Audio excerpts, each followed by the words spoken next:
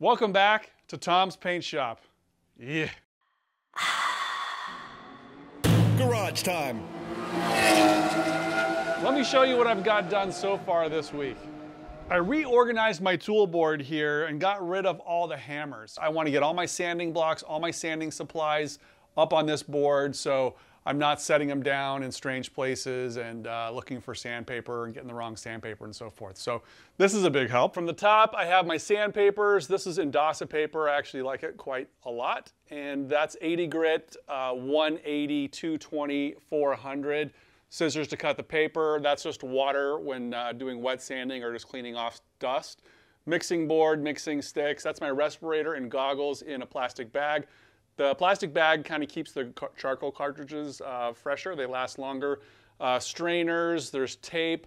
All my sanding blocks, including this little plexiglass guy, the filler spreaders, dust mask, gloves. This is the waterborne wax and grease remover in a spray bottle there, and just some extra stuff that I've had here in the past. I relocated some stuff down here, but this is more sanding supplies, the big mixing board, the hardeners, dry guide coat. This is for kind of scrubbing the undercoating. That's why that's so dirty. Of course, you need music when you're sanding. That's my little speaker. And then down here, I didn't move my hammers very far because old habits are hard to break. But this is all my, my dollies and hammers. So these are the 3 hammers that I've done basically all the work to this car with.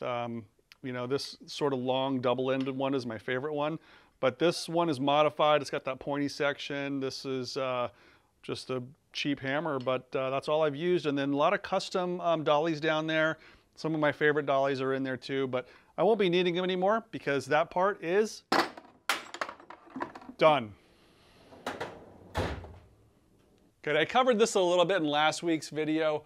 I've been adding some fiberglass to my bumpers. Because I'm using custom bumperettes, I've been adding some fiberglass to the edge so that I can actually attach the two together. Off camera this week, I did the other side, so now I'm all cut up to you guys. Let me show you.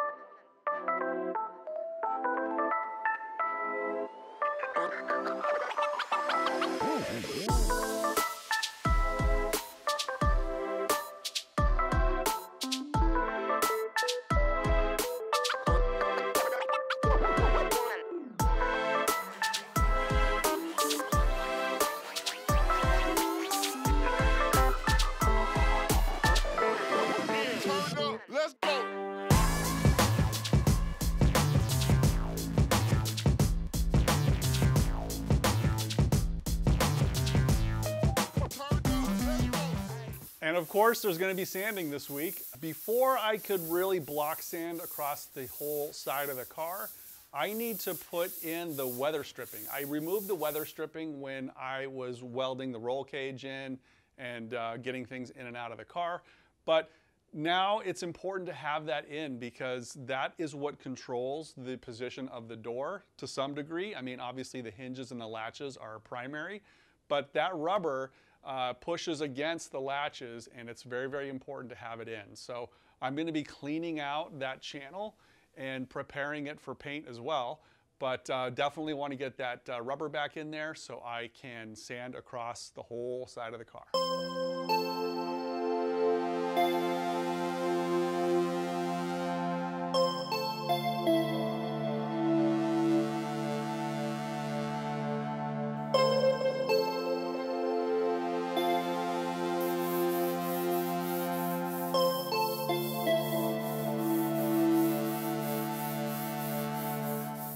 I just stopped to change the sandpaper, and I just want to show you the first pass on the roof section. Now, I didn't spray this primer that great. This is with the Harbor Freight gun, and there's a lot of texture in the primer itself. So what you can see is what's been sanded, what hasn't been sanded. And I just wanted to show you, here's an unsanded spot. This is a little bit low, and then some other spots are a little bit high. Here's a little high spot right here. So I'm going to keep with the 220 until all of this gradient is gone, all of the texture is gone, and then I switched to 400 with a little bit of guide coat.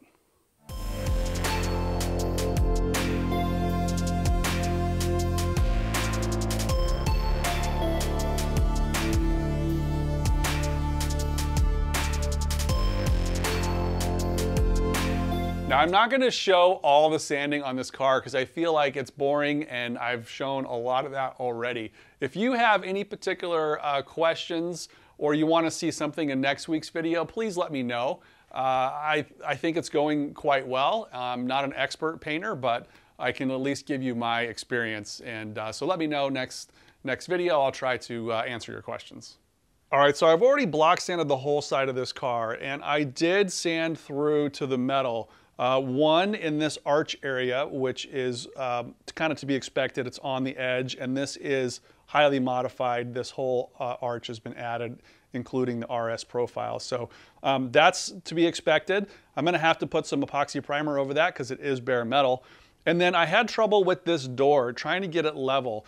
I did break through in a few spots, one right here. You can see a little bit of metal right here and a little bit right there. And as soon as I see metal, I stop. So I am going to have to put more epoxy primer on the door to keep the metal from causing corrosion in the future.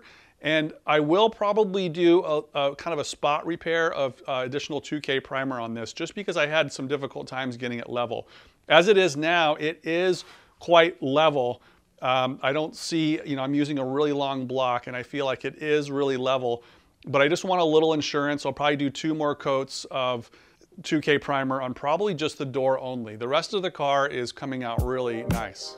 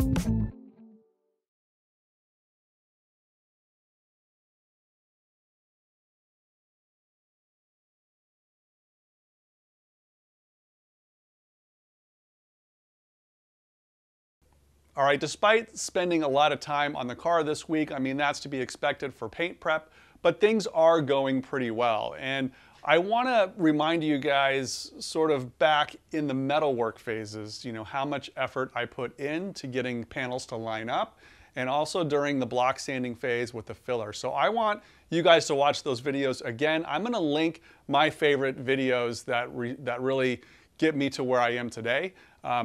This might look easy on YouTube. It's not easy, but it all sort of comes together from way back in the metalwork phase. So at the end of this video, click those little rectangles and check out those. That's where I think the hard work is. And that's a wrap. Have a good weekend, guys. Take care.